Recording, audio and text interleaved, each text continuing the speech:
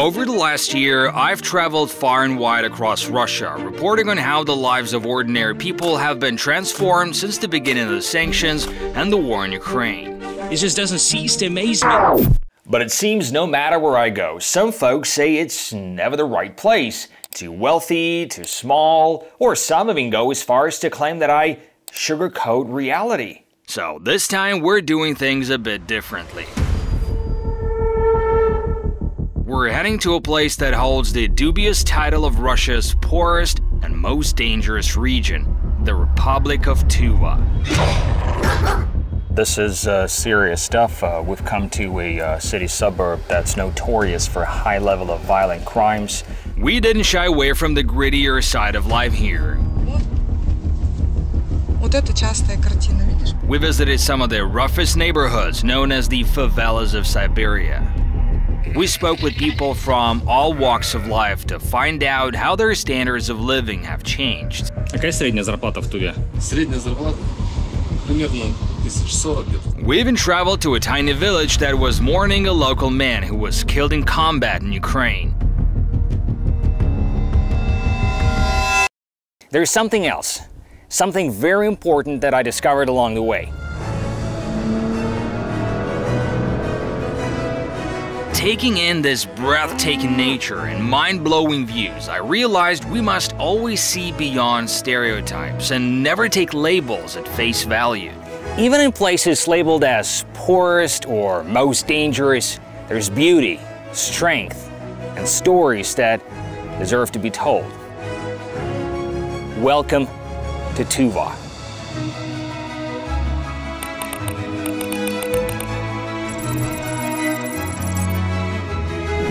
Hey, quick heads up before we dive back in. Many people have asked how they can support my work. Well, the best way is to become a patron. You'll find a ton of exclusive content on my Patreon page, including videos with director's commentary, behind-the-scenes outtakes, and much more content that I don't share on my YouTube channel. And for those of you tuning in from Russia, I've got Boosty, which is basically the Russian twin of Patreon, but with content tailored for a Russian audience. Big thanks for your support. Tuva is nestled in southern Siberia, right on the border with Mongolia. It's not particularly large, and its population, a mere 340,000 people, is scattered across the region's stunning landscapes. Tuva may not be Russia's furthest outpost, but make no mistake, it's certainly remote and in some ways feels profoundly isolated. You see, the formidable Sayan Mountains act like a colossal wall, cutting Tuva off from the rest of the country. Now here's the kicker. There is no railway connection between Tuva's capital, Kyzyl, and Moscow. That's a rare situation in a country crisscrossed by thousands of miles of railway. So your options for reaching this secluded pocket of Siberia are limited. A lengthy drive, which we had no time for, or a short flight. Well, this is not exactly a bustling aviation hub, but you know what? There is something I really enjoy about these tiny provincial airports where everything is a stone's throw away. I mean, you can literally stroll from the plane right into the terminal. It's all part of the charm. The first thing that caught my eye when I walked into the terminal was a billboard featuring the region's most wanted criminals. Tuva is notorious for its higher-than-average rates of violent crimes, including homicides. On the very day we landed, someone actually stabbed a girl right in front of the local administration building in the city center. Thank goodness I wasn't alone on this trip. I was with my old school buddy Misha, who knows the lay of the land thanks to the friends and relatives he has here. While in Tuva, Misha and I also visited the Old Believers, descendants of Russian Orthodox Christians who broke away from the official church in the 17th century and fled to Siberia. Don't forget to check out that video too. So we're here in the city of Kyzyl, the capital of Tuva, and this is where we begin our quest to find out why this region is considered to be the most dangerous in Russia. Oh, and by the way, you see this stela, this monument behind me? It marks the geographical center of Asia. How cool is that? I mean, I didn't know this, but we're officially in the heart of Asia, setting out to explore this remote and lesser-known part of Russia. Honestly, Kyzyl is unlike anywhere else. Downtown, it's all glitz and glamour, flashy cars, stunning women strolling along new sidewalks, or cooling off in the Yenisei River. But stray off the main streets and the vibe shifts. You might bump into some rough characters, even aggressive drunks. Heck, even a local musician threatened to break my camera just because I filmed him without paying. Что? Нельзя снимать? Мне надо разменять. Я на обратном пути, разменяю, я дам. Tuva is, let's say, one of the least Russian regions in Russia. Only about 10% of the people here are ethnic Russian, and they mainly stick to the regional capital and a few rural communities that Orthodox Christians set up back in the 17th century. The local Tuvans have their own culture, language, and religion. Actually, this place was part of China until 1911, when it broke free during China's own shake-up. Tuva quickly cozied up to communism and became tight with the USSR. And get this, Tuva was the first nation to declare war on Nazi Germany following its invasion of the Soviet Union. During World War II, they sent over food, clothes, and troops to bolster the Red Army. And by 1944, Tuva was officially USSR territory.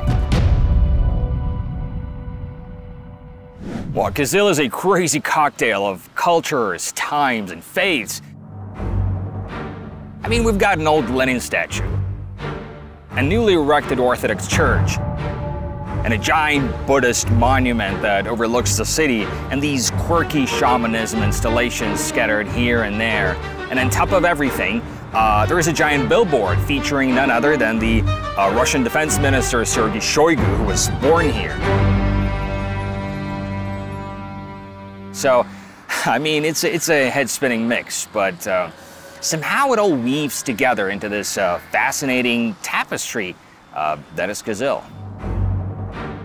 Russia's defense minister Sergei Shoigu is hands down the most famous Tuvan on the planet right now. Противник цели не достиг. Oh, and you know those iconic photos of Vladimir Putin vacationing in the Siberian wilderness? Those were taken in Tuva during their getaway trips before the whole Ukraine conflict began. For someone who comes from a small and, let's be honest, disadvantaged region, Shoigu's carved out quite the career and still commands respect from his fellow Tuvans. О, кстати, смотри, портрет Шойгу, да? К нему здесь трепетное отношение. Да, очень трепетное. Тувинцы его прям уважают. Да, потому что он же был главой МЧС здесь у нас и вот стал министром обороны в итоге. Прямо они вообще очень трепетно к нему относятся. Driving around central Kyzyl has been a treat. The place looks well kept and has a feel that people actually care about it.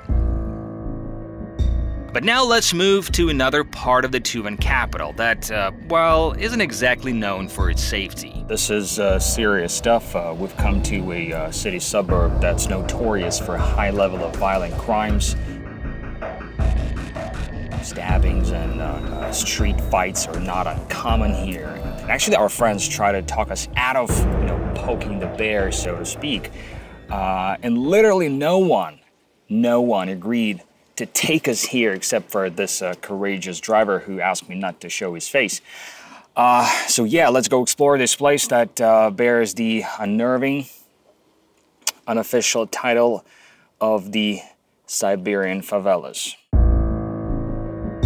No sugarcoating it, this area is a bit of a mess. Unpaved roads, beat-up cars, stray dogs, and some shady characters wandering around.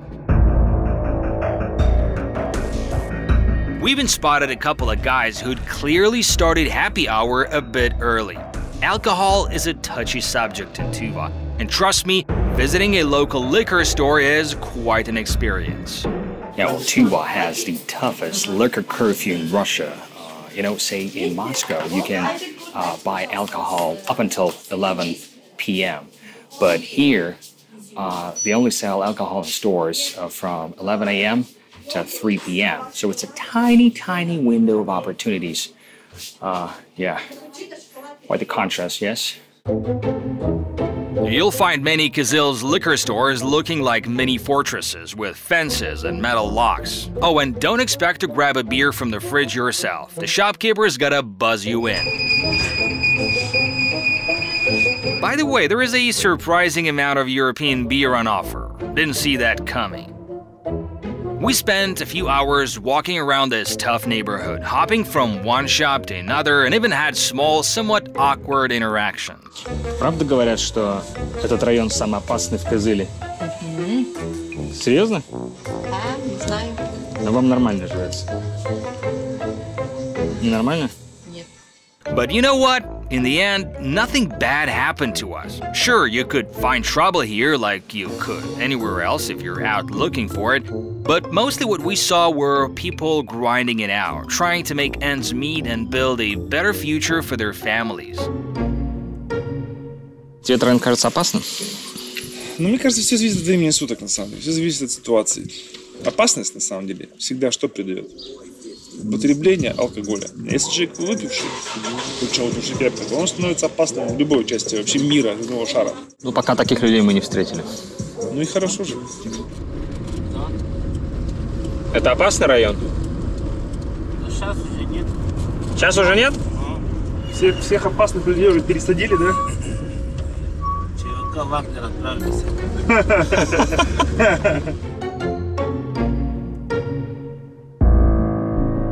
It's true that many Tuvans have chosen to sign a contract with Sergei Shoigu's ministry. $2,000 that Russian soldiers earn per month in Ukraine is one hell of a sum by local standards. But money might not be the only reason they choose to fight. We'll dive into this later in the video. My friend's relatives own a tire shop here in Kizil. And you know, with cars constantly pulling in and out throughout the day, I thought, you know, it's a great opportunity to take the pulse of the community's financial health.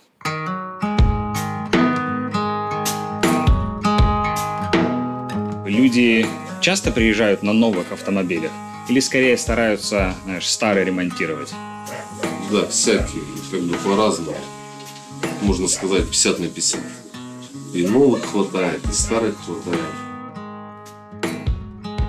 А так по клиентам как вообще есть ощущение, не знаю, люди так же живут или, может, победнее, знаешь, поприжимистее стали? Ничего не меняется, как бы. То есть деньги есть все равно у людей? Деньги есть, конечно. Well, I really love their slogan. So pull in with no fuss, talk loud and clear, and get out fast and enjoy our service. So, I mean, it's kind of straightforward, but I like it. Нет проблем вот с импортными там станками, комплектующими, какими-то запчастями, которые вы в работе используете? Комплектующий? Угу. Ну, он не ломается, просто работает. Немецкий станок просто не ломается? Да, он просто не ломается. By the way, it only costs $10 to change all 4 tires here. At first, I thought they were kidding me, but then I saw the prices handwritten on the wall in chalk. Статистики, Тува один из самых бедных регионов России. Вот как-то, не знаю, вы это ощущаете, живя здесь, что здесь не так много денег у людей, что ли? Да я бы не сказал, нормально, в принципе. Да? Да ну как? У кого-то они есть, у кого-то их и нету.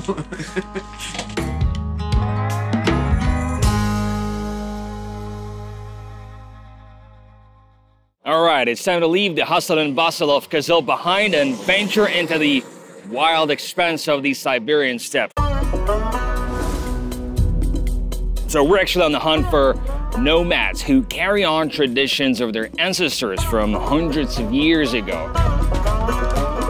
Thanks to the endless steppe, this place has been home to nomads for centuries. And if you really want to understand local culture, you must get out of town.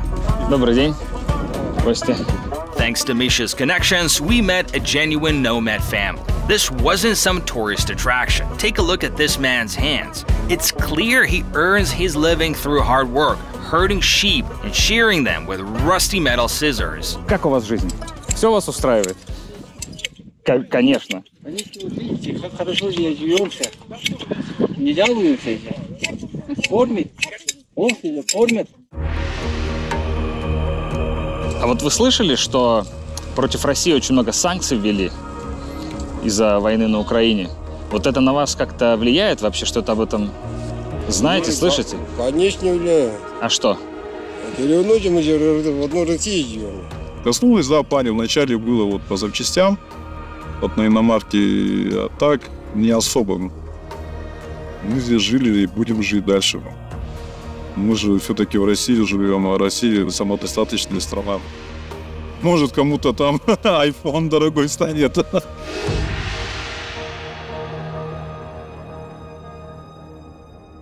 Now it's crazy. I mean, it's so quiet here. Just nobody for hundreds and hundreds of kilometers in all directions. That's insane. You might think these people barely make ends meet, but don't jump to conclusions just yet. Parked right next to the yurt was the owner's Toyota Land Cruiser. And the yurt, as traditional as it looks, has many modern touches. Это технология? Это солнечная панель? Ой, ну круто, круто. Много дает энергии. Ну так-то в юрте хватит. А зачем вам электричество? Телевизор? Inside, I quickly found a TV and a smartphone tucked behind the yurt's ribs. Yep, they have phone reception here and even the internet. По Виберу звонят. Это уровень. По Виберу просто набирают. Well, I'm telling you, this place is a crazy mishmash of different eras. So here you have horse droppings. Over here, there is a wheel that could have come straight from the 19th century. But if you look a bit further, you'll spot a satellite dish that is supplying television to the only family, to the only house in what seems to be hundreds of kilometers. Yeah, crazy, isn't it? There were a couple of kids running around the yurt, and I first thought about how bored they probably were living out here. Boy, I was wrong.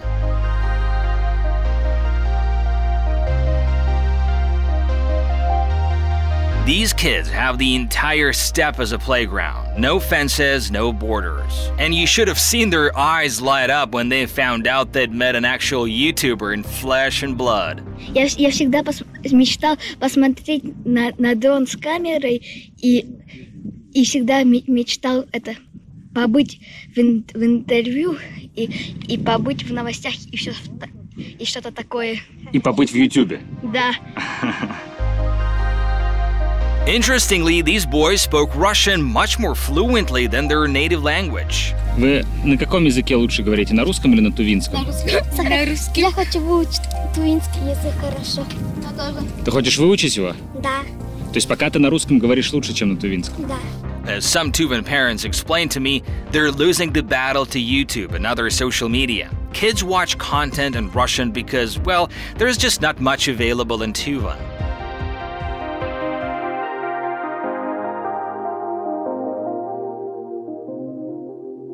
But let's get back to our yurt, where I'm trying to figure how much this nomad actually makes.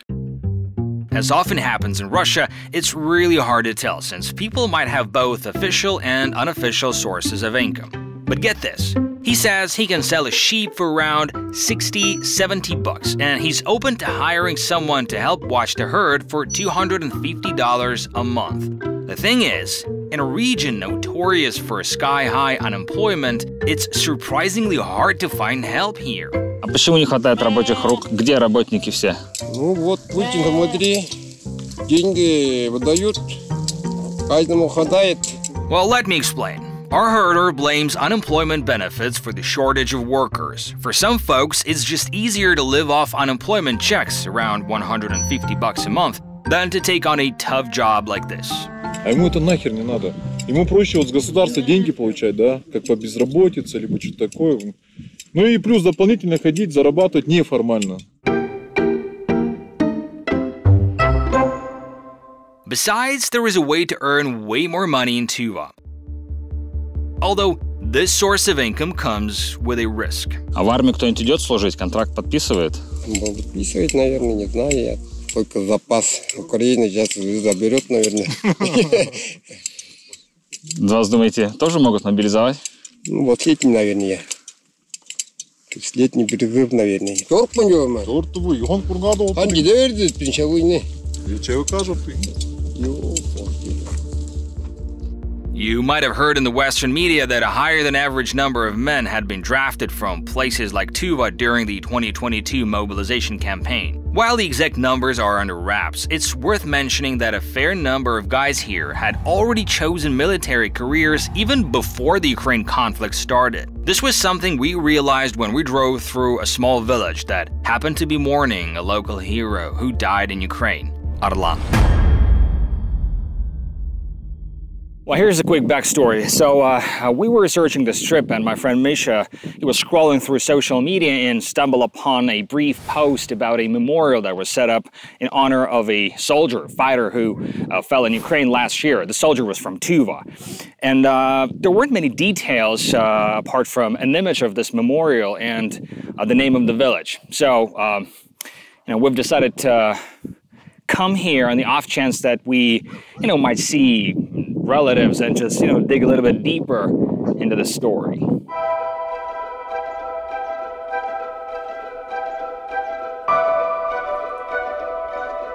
The survival skills Arlan earned while growing up in Tuva's harsh environment, combined with his passion for hunting, made him the sniper every unit wanted to have. Although he donned a uniform at a young age, he never officially joined Russia's regular army. The news of his death hit his family like a ton of bricks. Как бы спокойно поехали, и мы тоже как-то привыкли же, 18 лет, да, мы тоже как-то привыкли, что у него все нормально, служба идет, он всегда возвращается, всегда выходит на связь. И вдруг поступает звонок мне, и сообщают о его гибели.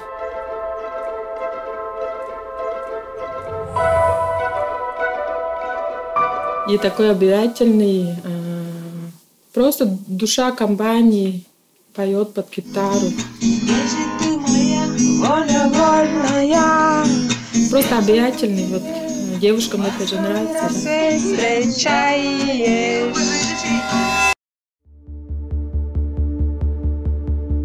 Arlan was killed in the spring of 2022 during the Battle of Popasna in Ukraine. I was eager to hear what his family had to say about their cherished son and brother who met his end thousands of kilometers away from home, fighting in the war between Russia and Ukraine. Говорил, что в любом случае знайте, что я всегда и везде иду за интересы российского государства, моего государства, за простой народ.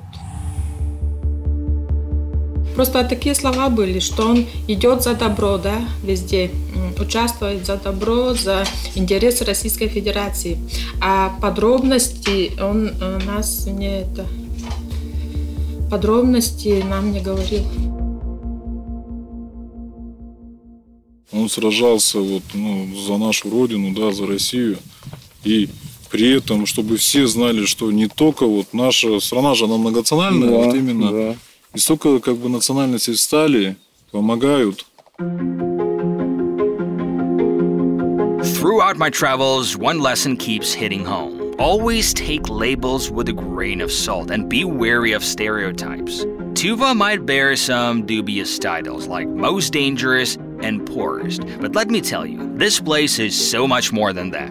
You'll find hardworking people grinding out a living day in and day out, nurturing their dreams and cherishing what's close to their hearts. Здесь все пропитано историей, тысячелетней историей этого места. И люди, получается, которые здесь живут, они современные люди, да, они пользуются машинами, пользуются сотовыми телефонами, но они сохраняют себе дух этого места. In a nutshell, there is an entire world here that completely shatters any preconceived notions. So the next time you hear about a dangerous or poor place, remember Tuva and think twice.